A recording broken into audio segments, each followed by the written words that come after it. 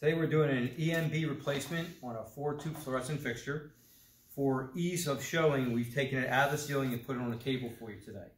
So normally you would find in the ceiling a ballast with a complete battery attached to that as well.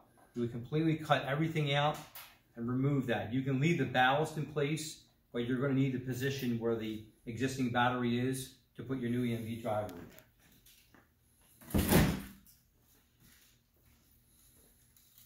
What we've done for the sake of video is we've removed a lot of the cables and we cleaned them up and put them to the side. Also, we've capped off some of the wires, but what you would normally have in your lighting fixture is you're going to have a constant hot and you're going to have a switch circuit. And you have to identify those from the get-go so you don't get juiced at all. You have to plug up. So we have a little scenario here where we will show you that you switched off the light, you're working with the dead light up in the ceiling, so everything is off. You still have a constant feed, and you can test that. You want to identify that one and put a wire nut on it, and for the sake of later hooking it up, just put it to the side. Your switch circuit will be dead. There'll be no current to your switch circuit. And for the sake of safety, we'll turn everything off. So, once you find your location, you'll screw your screw in and you will hold your EMB driver in place. At that point, you begin to separate your wires. Now, the EMB comes with a test switch which hooks up to your purple and your brown wire, and it's very simple, purple, brown to brown. You just tie that in and put that to the side for right now. One side of the fixture, you'll bring your blue wire down, and the other side is your red wire. There are pretty much the two ends of your bulb. You have to identify and isolate a single bulb in your fixture for the EMB driver. So in order to do that, what you might find on the last fixture is you'll have a different color wire that probably hooked up to the old battery, and in most cases that will be the socket that you're going to use. But in some of the older fixtures we're finding that there's a jumper, so you will be required to pop off the edges and simply just get a screwdriver in there, kind of twist and lift on the side. Same thing on this side. Twist it, and then go around that little tab there. And when you flip this over, what you're going to find, we've already taken this off, but what you're going to find is you're going to have a jumper in place because of the way the old battery worked. That this jumper was in place and it worked fine, and it had a separate isolated wire for the emergency light that would come on in a power out scenario.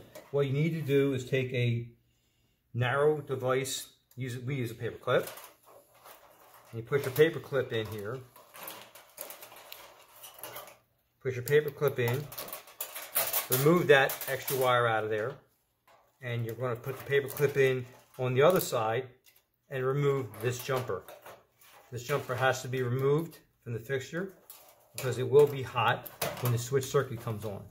So now you've isolated this one socket, and what you do is you take your blue wire that comes with the LED driver and you'll just push this in one of the sides, and it'll go in and it'll lock in place. Now you know that this one socket has been isolated for the fixture. Tuck the wires in nice and clean. Be sure not to pinch any of the wires when you put it back in place. That would be a dead short scenario. Slip the tabs in and just press it back in place. It's fairly simple. When you start to do them, you'll start to whiz right through them. And you'll have to do this for the other side as well. Now the other side is going to have more wires because that's just the way the fluorescent lights are wired. They'll have two yellows coming from one end and most likely two reds and two blues down here. That completes your circuit. Do the same thing. Pop the end cap off, and you'll have to identify, you'll see that these are all individually tabbed out. You'll have to identify the one that you want to isolate for the emergency lamp, and that's this one right here. And what we've done is we've pulled this one off, and for ease's sake, we put a little piece of black tape on it. So we've identified the second wire on the other side. Tuck everything back in place. Please make sure you don't pinch any of the wires again and snap it back in place. Now you've isolated the single bulb for the EMB driver. You know which wires are which. You already have the blue one in place, and you now have the red one on this side. Now continue on with the wiring. So you have a solid black wire, which will go to your which will go to your live circuit all the time, live wire. And you have a black wire with a white stripe that will go to your switch circuit. You have a red wire on this side, which will connect to this end of the bulb and will also be wired in with the white wire, which is the neutral wire coming out of the LED driver. So what you want to do is wire the white wire to the red wire. And what we've done here ahead of time is we have a little jumper in here, and I'll explain to you why we have this jumper in here. It'll be pretty easy to see. So we now have the red wire and the white wire tied together. We're going to tie the red wire and the white wire that are coming from the EMB driver directly to the red wire that's on the other end of the isolated bulb, which would be the emergency light. And we're going to wire nut all those three together. Please make sure they're twisted together nice and tight. And the nut is on securely so that no wires pull out. Now for ease of wiring, and again, this is a wiring preference. You can see the wires are just starting to jump off all over the place. You're going to have to tie what would normally be those three wires into the neutral side.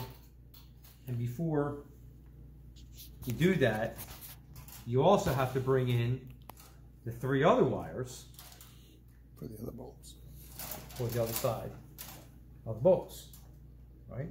So they all got to be tied together into the neutral side. You can see, you can start to get a lot of wires. Right now I have 5 wires here I'm trying to put together. It would have been 8 wires if I tried to do it without the jumper. And again, make sure all the wires are tucked in nice and tight.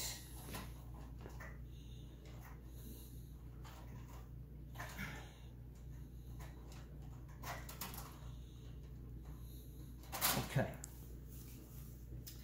Now what we have left, last but not least, is we save the hot wires for last. We're going to wire in the white striped black wire to the switch circuit.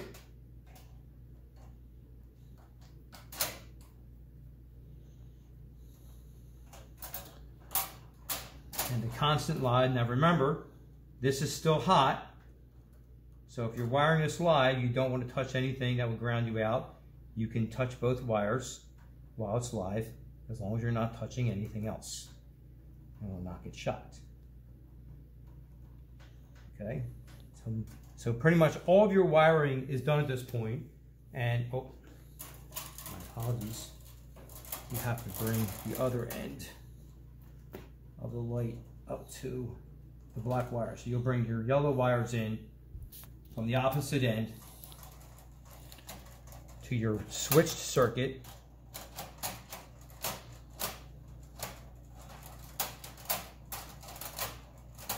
Make sure they're tight and tight. All right, so before we do anything else, we're going to review what we've done so it makes it nice and clear for you.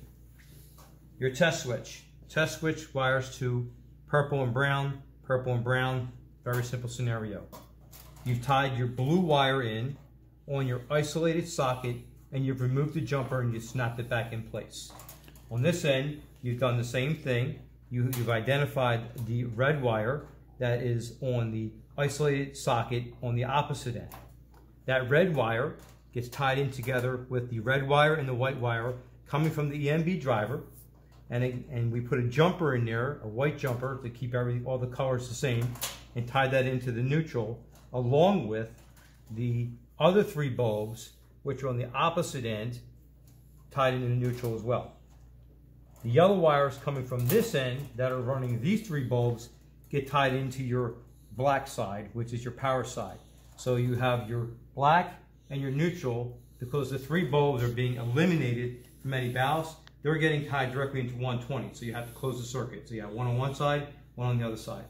You have your constant power, which is going to feed and charge the battery in your EMB driver, and it will acknowledge whether or not you've lost power to the facility at any point in time, and that will activate the DC power, which is the battery in the EMB driver, backwards to the bulb.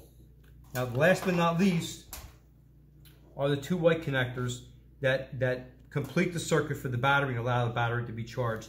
That's the last thing you want to do, because out of the box, the LED driver will have a charge, and if you put these together and you start to use the wires and touch the wires, you will get shocked. And that just clips together. Now, before I put the bulbs in, make sure all this stuff is tied together, nice and clean.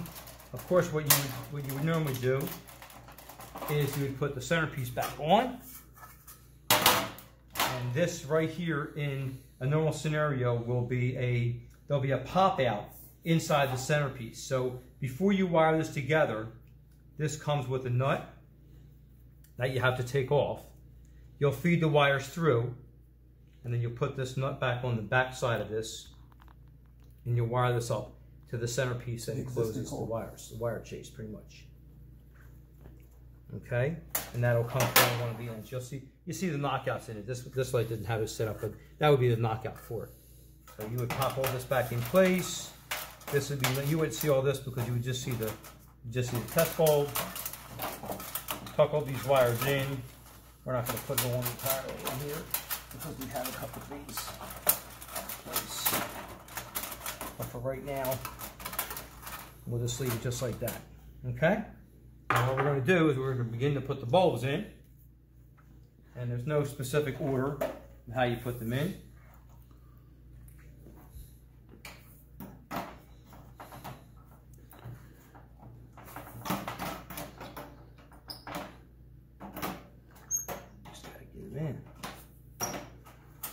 You might have to push back on the socket a little bit to get them clipped in there. You hear them clip down. Now when you turn these bulbs in place, make sure that this is not showing down. That's pretty much the LED light strip inside the lamp. You want to make sure that's on the top side or the back side so you can't see it.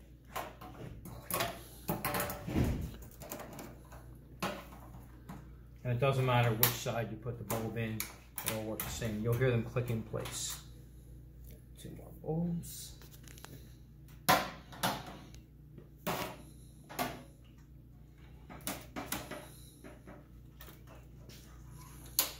And you have to push back on the socket a little bit.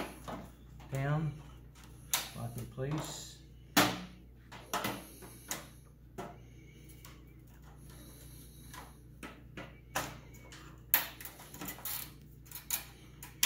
Okay. Now your fixture's complete.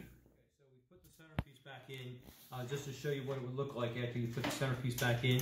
And we've also removed the wires and rewired it, so we're showing you the test light that you would normally see in a scenario where it's up in the ceiling. You'll see the lens on it, and any inspector will know that they can just look for the red test light to identify an LED driver in one of the fixtures. So now this is back in place. We're going to actually put the live hots back on place, and for switching purposes, all 4 bulbs come on. Now, in order to test the fixture, and we know that we've isolated this one, we've made it a different color bulb to actually point that out to you. So this is actually the bulb in this video showing that it's been isolated. When you press the button, you have to look very clear. You're not going to see a whole lot of difference. You're going to see what happens is when this button is pushed, it's separating the AC and DC side and pushing DC, which is the battery, back to this bulb, so you'll see it dim.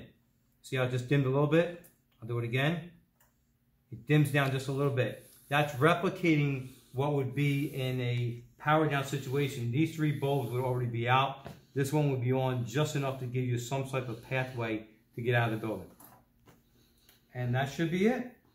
You show them how when it's shut down and then there's a loss of power to the building? Yep. So in a loss of power to the building, your button is normally, your switch circuit is normally off. You're out of the building. You can see the red light on. That means that the EMB driver is still getting power and the battery is being charged. When power is lost to the building, you will lose that light, and automatically the battery, which is also the LED driver, will sense that you have no incoming power and will automatically switch to the DC side and illuminate that single bulb for you.